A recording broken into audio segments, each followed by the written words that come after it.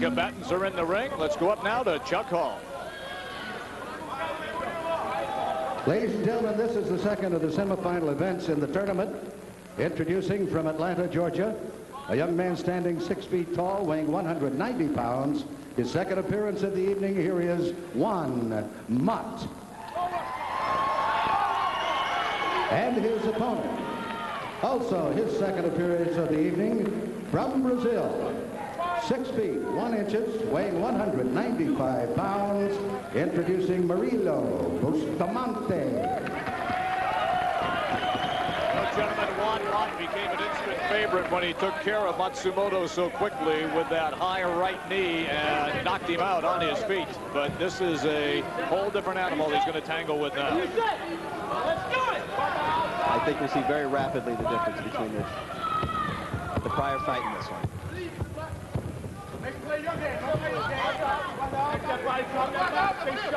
This is interesting. This is the first time we've had players more or less stand in the center of the ring and eye each other, and then the immediate takedown, Ron. Bustamante went for that one leg, took it down, and there it is. He's already ready to do damage. Now it's interesting. He was inside the guard easily, quickly out. Mott is trying to grab for a leg. Bustamante is keeping him off with his feet from the guard, and now he's standing. And he immediately takes Mott back to the canvas. He's in what's called a cross-side position. In this position, expect him to put that knee to the abdomen or to go over across into a complete mount. You notice how Mott already has his leg up there to keep him from crossing over to the mount position. So he's already figured out how to block that particular move right now. And he's trying to roll over. Which would kill him. There's that knee to the abdomen, just as you expected. Bustamante has great distance to throw blows now. That's over.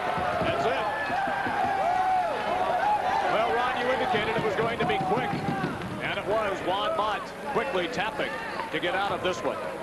Once you turn over on your stomach, you're in deep trouble with these Brazilian fighters. Once Bustamante got that knee in on the stomach, he was able to put pressure on the stomach, which is painful.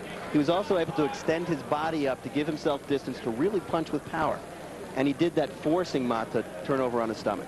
So Bustamante now advancing into the finals, and he's going to go against the big guy, Tom Erickson. This is going to be a real treat. I know I've been looking forward to this type of event for a long time. A true international caliber heavyweight wrestler against a top Brazilian jiu-jitsu stylist. We're really in store for a treat. All right, let's go up to the ring now for the official announcement. Here's Chuck Hall.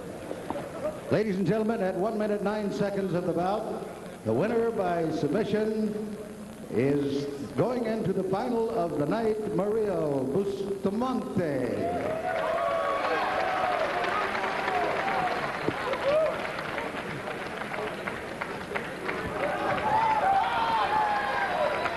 Gentlemen, let's take a look at it, how quickly it happened right here as Bustamante with the quick attack against Juan Mott. And notice he took no blows.